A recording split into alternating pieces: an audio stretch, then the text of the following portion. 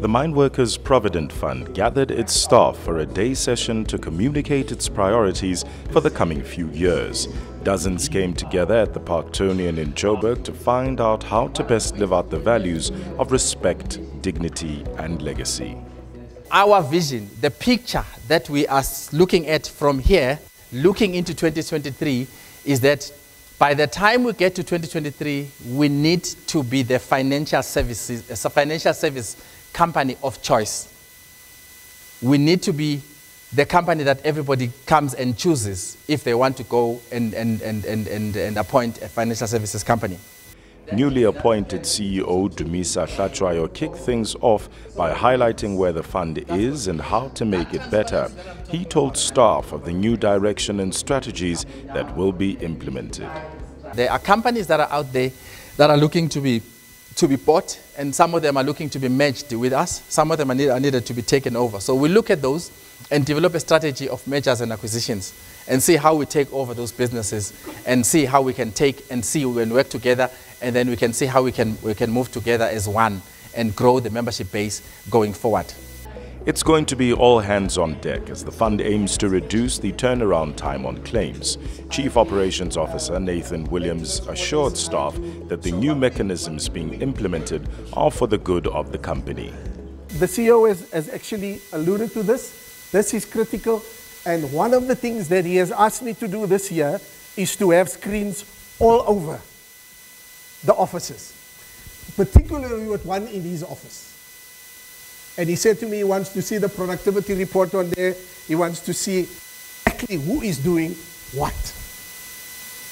So that's the transparency we're talking about. The target is to pay out claims with relevant documentation within 2 days, to onboard over 27 new members every day, and to deal with 25 unclaimed cases every day. The Business Development Unit is also adding its part by focusing on increasing the client base through wooing new minds.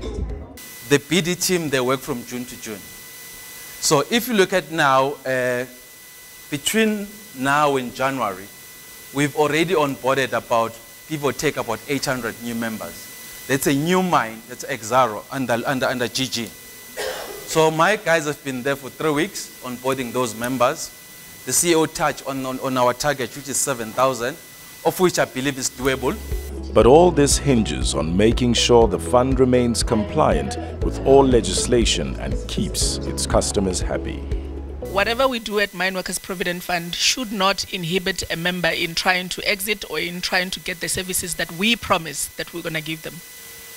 Remember, our services or our promise to members is enshrined in the Pension Funds Act. It's not written, it's law. So one of the things that we wanted to focus on, one of the things that the Treating Customers Fairly say is that when your members want to complain about your service, you should provide a platform for them to complain.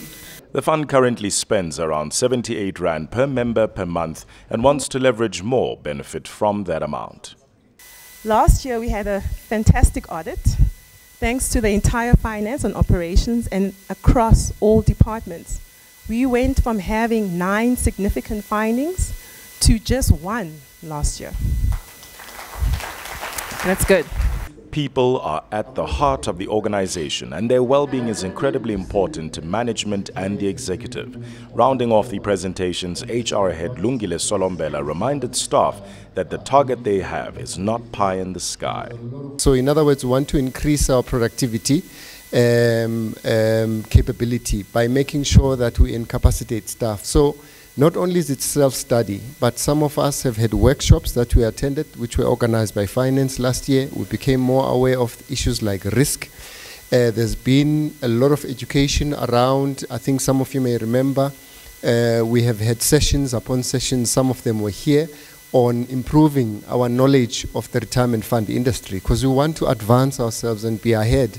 And I think going back to what Nathan and Jan said earlier on, the differentiator that the members must experience is that we have got the best service in the entire market.